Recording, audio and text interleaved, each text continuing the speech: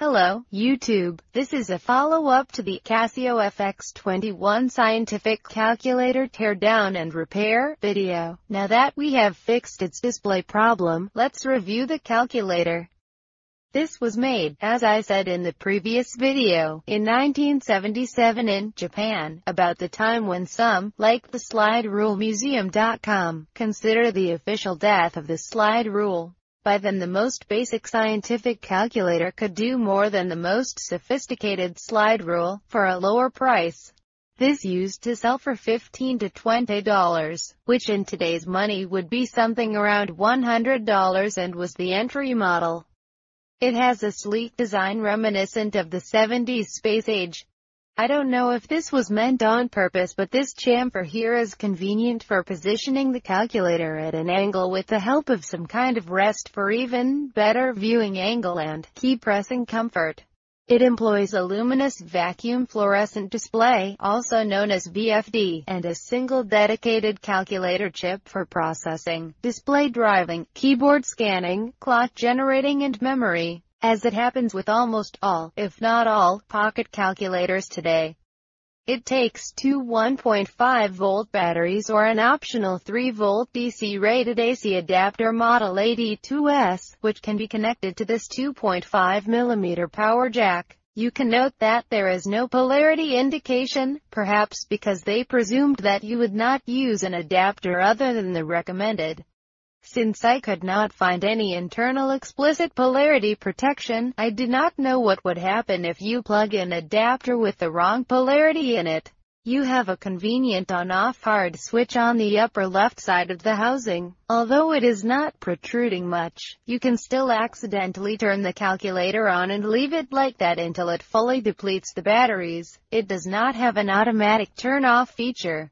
The manual says that the calculator will operate for 8 hours continuously on regular AA batteries or 22 on alkaline, and recommends you to turn off the calculator as soon as you finish your calculations. And when you do that, you will obviously lose all your data. There is no continuous memory. The VFD is probably what consumes most of the power, since it needs a hot filament, like any vacuum tube, to operate, and current flowing into the fluorescent plates and control grids to illuminate the segments of each digit. VFDs should not be confused with Nixie tubes, which do not require a hot filament, and have a different principle of operation. In just a couple of years' time, VFDs would give way to LCDs on pocket calculators, to never come back. Since LCDs consumes infinitely less power, it allowed the use of coin cell batteries which could last months instead of hours. But VFDs had unparalleled brightness, were inexpensive to produce and remained strong in many other applications long after. They can be used in almost whatever lighting condition and have an amazing viewing angle. It is ironic that pocket calculators, which started with luminous displays and rechargeable batteries, struggled with power consumption until the emergence of LCDs, which made the rechargeable battery and the AC adapter unnecessary, just to finish as an application of a luminous pocket device driven by rechargeable batteries. You have, besides the four basic functions, the scientific functions, logarithm, exponential, trigonometric functions and hyperbolic functions with their inverses, the, what I call, convenience functions, reciprocal, factorial, square root, x squared, sign change, sexagesimal to decimal conversion, and three memory functions, memory in, memory recall, memory plus. You also have an EXP key for entering exponents up to plus minus 99 and a pi key that exhibits the constant up to 8 digits. Internally though it seems to work with 10 digits, because if we press pi and then subtract 3.1415926, which is what you see on the display, we have 5.2 times 10 to minus 8, indicating there is more to what is actually displayed. It does not have implied multiplication, so 2 times pi, for example, must be explicitly entered. The HYP key is a shift key for selecting the hyperbolic sine, cosine and tangent functions. The arc is another shift key that selects the inverse of the trigonometric and hyperbolic functions as well as the second function of the other keys after the dash.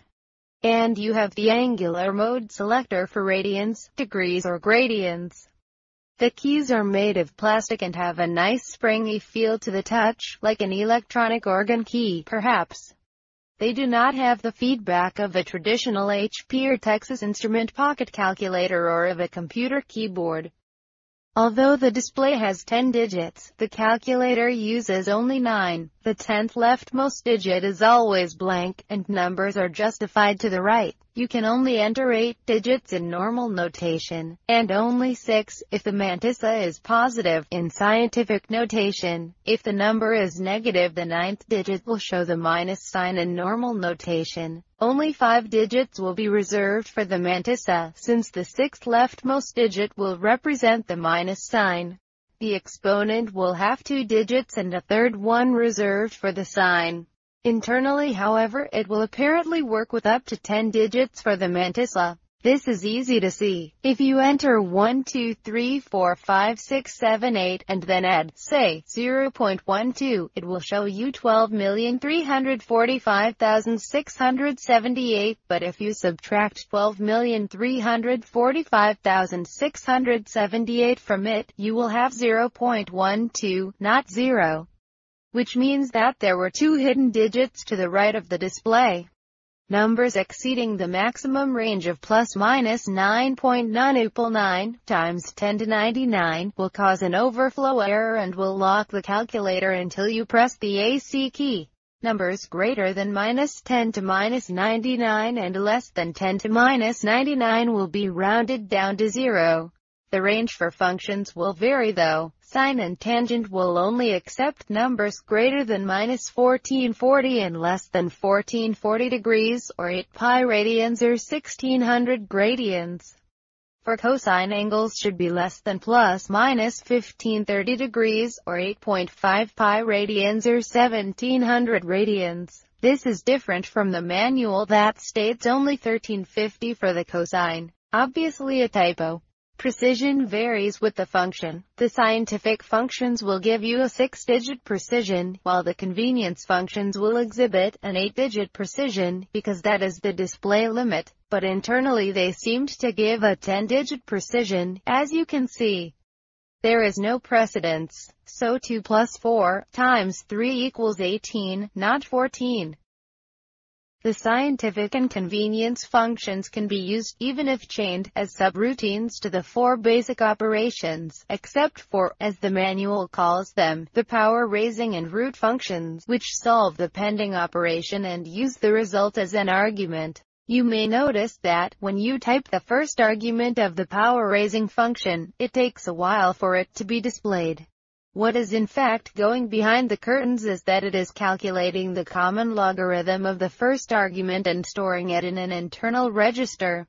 This is so because it uses a property of the logarithms and exponentiation that makes it possible to write x raised to y as b raised to open parentheses y times base b logarithm of x close parenthesis. B in the case of this calculator is 10. For instance, let's calculate the log of 5. Now we multiply it by 2, and raise 10 to the result. Bingo! We have 25, which is 5 squared. Because of this choice of algorithm, these two functions will not accept negative numbers for the first argument. The convenience functions seem to be way faster than the other scientific functions. It is almost as if there are 2 calculators in the same chip. One with perhaps more complex algorithms that sacrifice a little precision in order to keep speed at a reasonable spec, and another one with less complex algorithms that can afford more precision and still maintain a fast speed. The factorial function is fast for small numbers, but is the slowest for its limit of 69 factorial, which will take around 3.5 seconds to perform. It apparently does not check beforehand if a number entered is within its range.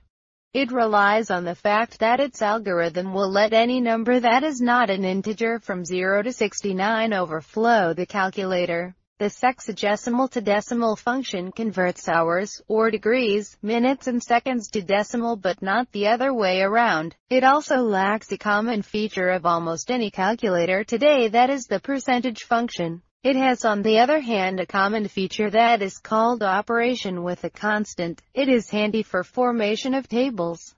If you enter a constant and press one of the four operations 2 times, any other entry followed by the equal key will be processed with the constant and the operation chosen. So if you press 2.54 times and then press 2 equal for converting inches to centimeters, you will have 5.08. If you now press 4 equal, you will have 10.16, and so on. If instead of entering a number, you simply press equal, the constant will operate on itself. This is a convenient way to quickly obtain exponentiation to whole numbers equal or greater than 2 when using multiplication, or to negative whole numbers, including 0, with division. For instance, 5 times equal will give you the square of 5. If you press equal again, we'll have the cube of 5, and so on. If you press 7 divided by equal, you will have 1. Equal a second time will give the reciprocal of 7. A third time will give you the reciprocal of its square, and so on. You can use it as a counter by pressing 1 plus 0 and then the equal key repeatedly. Likewise, the constant with the minus operation can be used for countdowns. MN stores the current number on display in the memory. MR recalls it to the display. To clear the memory, you just press 0 and then MN. The M plus key sums the current number on display to this memory, and like the power raising key, it resolves any pending operation before accepting the result as an argument. The C on this key stands for clear. It allows you to re-enter a different argument. For example, 2 plus 3, but no, it was 4, equals 6. After pressing C, it will also give you the opportunity to choose a different function. So 2 plus 4, clear, times 4, equals 8. It even works with the scientific functions. 1 plus sine of 45 degrees, clear, minus cosine of 30 equals 0.133, etc. The AC key, which stands for all clear, will reset the calculator, unlocking it from an error or overflow condition if present, clearing the display and cancelling all pending operations and constants, except for the memory. The manual for this calculator can be found on the net thanks to a good soul who bothered to scan it and make it available. It is written in English and Spanish, side by side, but it is more of a quick reference guide. It depicts the calculator with unrealistic, exaggerated display numbers and says this precision electronic calculator will serve you well for years if properly looked after, which is true. This lady here is 39 years old and going strong. It seems to have a sturdy constitution, and the teardown in the previous video showed that Casio used quality components inside. The manual also boasts a zero suppression feature, which means that redundant leading or trailing zeros will not be displayed. This helps not only with readability but with power consumption, especially in case of luminous displays like the VFD. It also talks about an automatic accumulation in the 4 functions. I am not sure what this means exactly, but it perhaps has to do with the way the old adding machines used to behave, or something of the like. I also could not find a definition for true credit balance, but I suspect this has to do with being capable of entering and displaying negative numbers with a minus sign. Who knows? Calculations involving decimal places means that, differently from slide rules, where you need to keep track of the decimal places, this calculator will take care of it for you. Also, with old mechanical adding machines, you had to keep track of the decimal point manually. All of this we take for granted today, but at that time, it was probably recognized as a limitation that the then new technology endeavored to overcome. And with this we get to the end of our review. I hope you enjoyed it. A beast from the past. Sleek, relatively compact, stylish, working, useful, a bit power-hungry, perhaps, but nothing an AC adapter cannot solve. Thanks for watching. Have a good night and stay beautiful.